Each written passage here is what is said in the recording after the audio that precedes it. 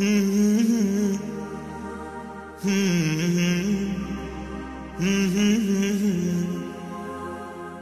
la la la, la la la la, la la la la, la la la. As far as acts which invalidate the fast, they are listed in the Quran as well as in the Hadith of Muhammad. Allah says in the Quran, in Surah Baqarah, chapter number 2, verse number 187, associate with them, that's your wife, and take whatever Allah gives you from them, that is the offspring, and eat and drink till the white thread of dawn appears different than the black thread. And then you fast and complete your fast till the nightfall. So here we get the three categories: eating, drinking, and sexual intercourse. And there are various other categories which are prohibited in the Sahih Hadith. Broadly, if you list the things that break the fast, there are approximately 10 different things which break the fast, and you can categorize them into two categories. The first category is that which breaks the fast when we take it inside the body. In them, there are four things. The first is eating and drinking. Second is anything that falls in the same category as eating or drinking. Third is taking medicines, or pills, or injections, which are in the form of nourishment or somewhat similar to eating and drinking, including blood transfusion. The fourth is somewhat similar to kidney dialysis, where the blood is taken out, it's purified, and some nutrients are put into it and put back. The second category, that which comes out from the body, there are 6 things in them. Number 1 is sexual intercourse. Number 2 is masturbation. Number 3 is menstruation. Number 4 is postnatal bleeding. Number 5 is deliberate vomiting. And number 6 is letting out blood, somewhat similar to cupping or something similar to that. So in all, there are 10 things which invalidate the fast. Of those 10 things you've mentioned, could you now tell us which is considered to be the most serious and sinful act which invalidates the fast? The act which is the most sinful and most serious amongst all of them which invalidate the fast, it is sexual intercourse. That when you have sexual intercourse and when the two private parts meet, then your fast is invalidated, whether ejaculation takes place or not, and you have to repent for that. You have to complete the fast for that day, and you have to make it up later, and you have to pay a penalty, that's kafara, according to the Sahih Hadith, in which a beloved Prophet said, it's mentioned in Sahih Bukhari, volume number 3, in the book of fasting, Hadith number 1936, where a man comes to the Prophet and says that I am ruined. Oh Prophet, I am ruined. The Prophet says, what is the matter? The man says, I had sex with my wife while I was fasting. So the Prophet says that, can you free a slave? So the man says, no, I cannot.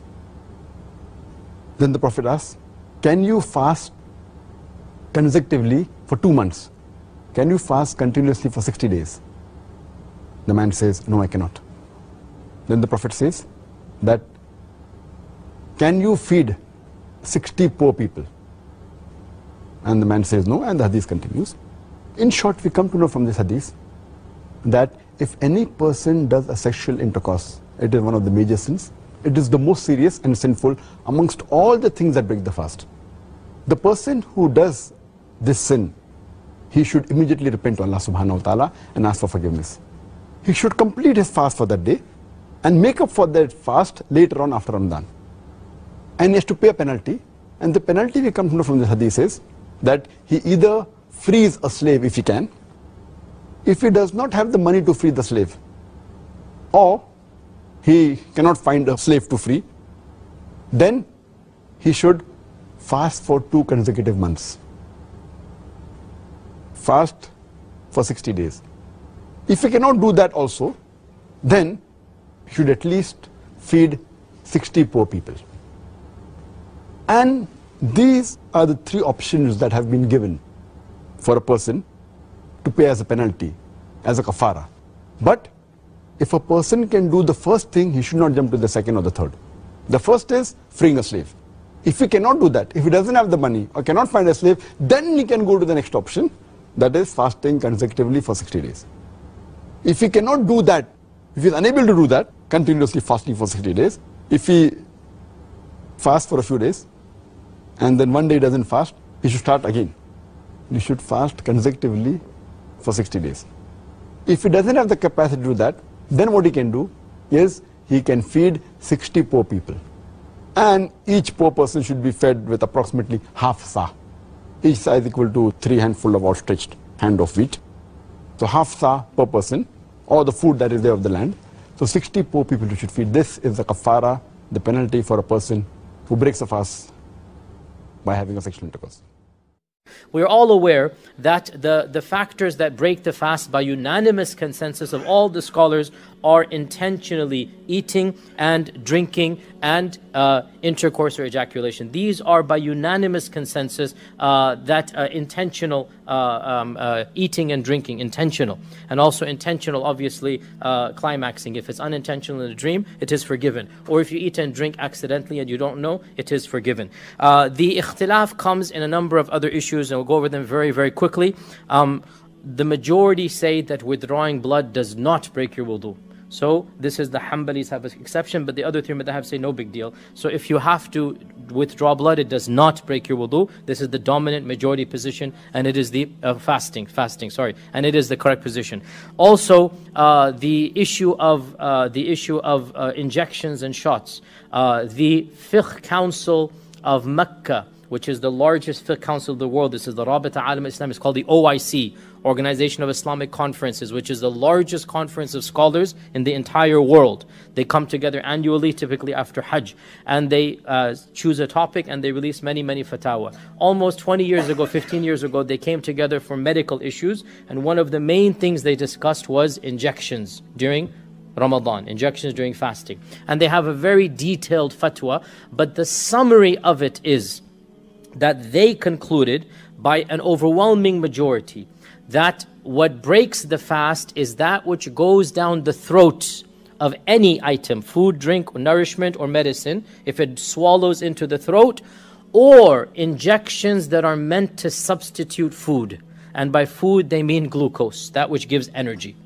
Based on that, now they did say it's best to not have any injections if you're able to get out of it. But if you're not, then it is not something that breaks the fast. If you have to make an area numb for an operation or surgery, if you have to put a dye in before you enter the MRI, whatever it is, if you have to do injections for diabetes or whatnot, right? That is not glucose.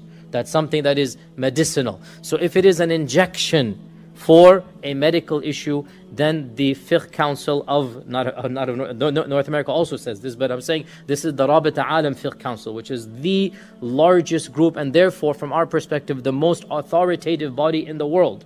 They have by a predominant majority said that any type of injection that is non-nutrient, and that's primarily drips or glucose type of stuff, that would be cheating. That would be trying to get energy or whatnot. Otherwise, anything else, no problem. Well, they said if you can get out of it, reschedule the appointment if you have. Otherwise, if you cannot, then no problem whatsoever. They also have in that fatwa that eye drops and ear drops and whatnot are forgiven. But if you taste it in your mouth, you should do madmada and get rid of it. You should put some water and just get rid of it. You should not swallow the drops that come in. Because if you swallow, then you are taking an external substance into the throat. So what breaks the fast is not putting it in the mouth, because you are allowed to do wudu. And the Prophet said, do madmada and istinshaq, but don't do it roughly. Don't put it all the way back. So he said, do madmada and do istinshaq, but do not go exaggeration. So you can put something in your mouth and it will not break the wudu. But if you swallow it, it will break the, keep on saying wudu, the fast. But if you swallow it, it will break the fast. Therefore, in this case, anything that goes into the mouth from these drops, you should spit out because that is an external substance. However, your saliva is internal and that is not something you need to spit out. That your own body is producing to keep your throat and your mouth moist, and that's something that is forgiven to do. So these are the main factors about the breaking of the wudu.